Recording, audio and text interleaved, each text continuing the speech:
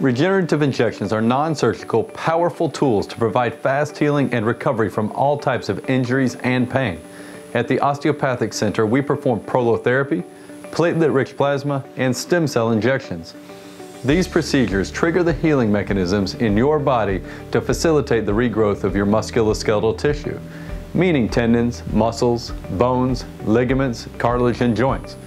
When combined with a precise diagnosis and the proper injection technique, we are able to resolve pain and provide natural healing and regeneration of nearly any injury.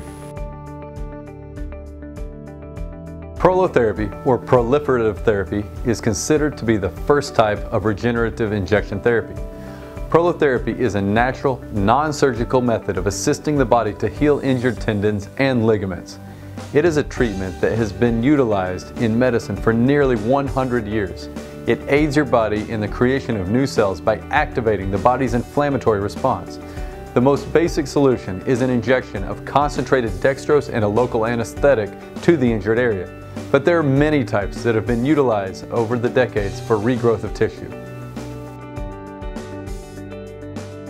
At the Osteopathic Center, our highly skilled staff performs this treatment under local anesthesia by injecting a specific solution to the affected area to produce inflammation. It may surprise you, but inflammation is your ally when it comes to expediting the healing process.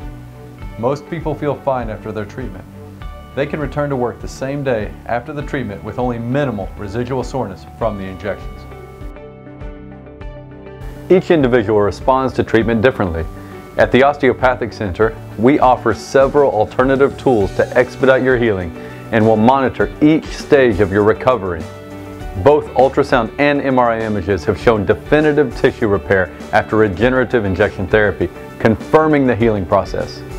The need for surgery can also be greatly reduced by treating injured tissues before the damage progresses and the condition is irreversible.